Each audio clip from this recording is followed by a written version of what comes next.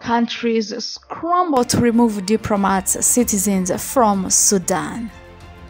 Battles raging in Sudan have sparked several evacuation operations to rescue foreign citizens or embassy staff by road, air and sea.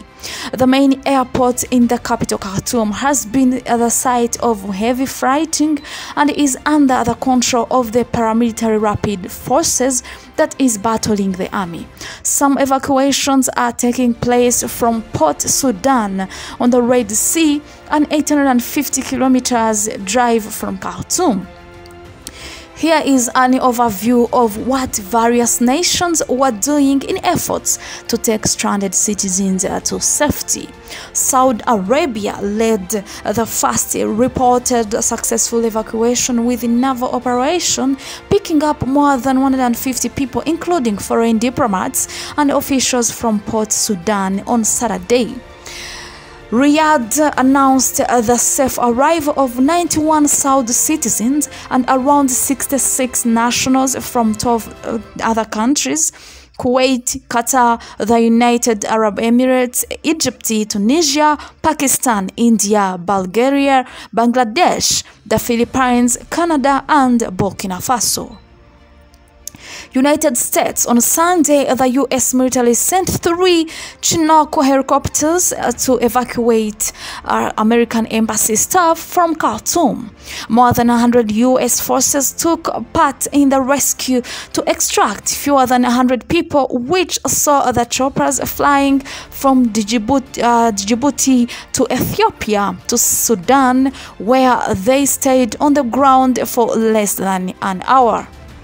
Several thousand U.S. citizens, including dual nationals, are thought to remain in the country.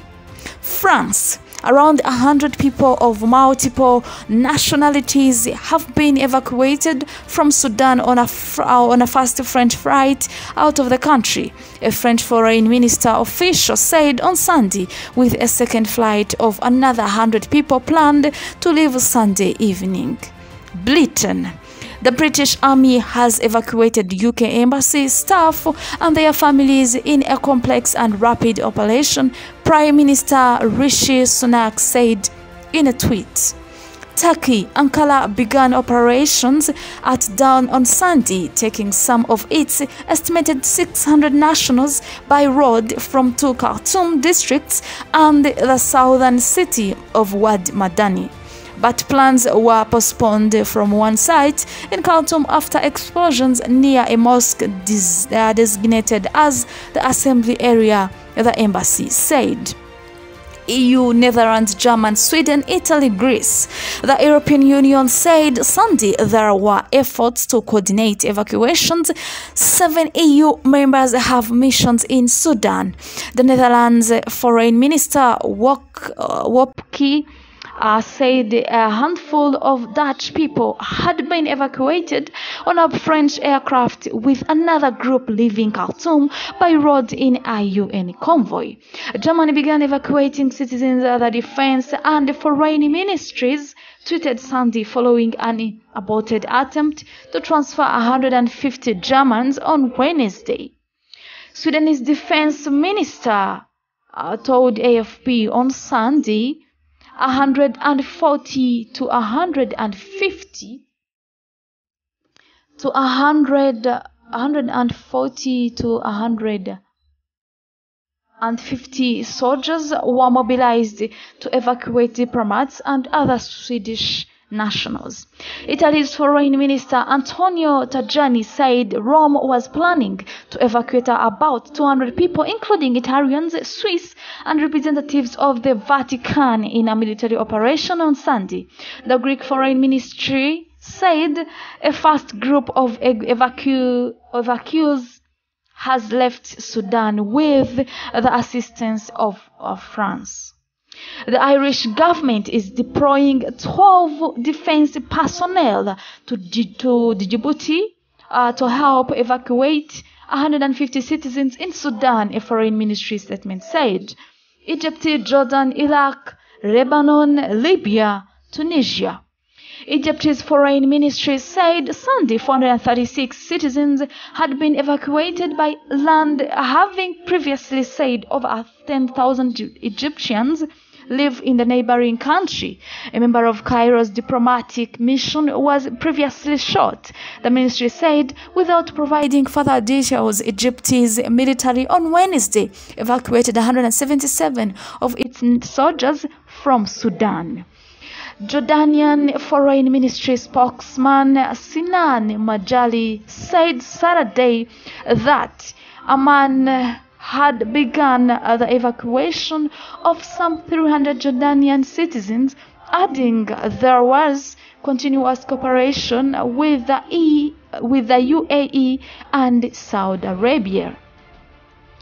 Iraqi embassy staff left Khartoum on Saturday, Foreign Ministry spokesman Ahmed Al-Safal said, while on Sunday 14 citizens arrived in Port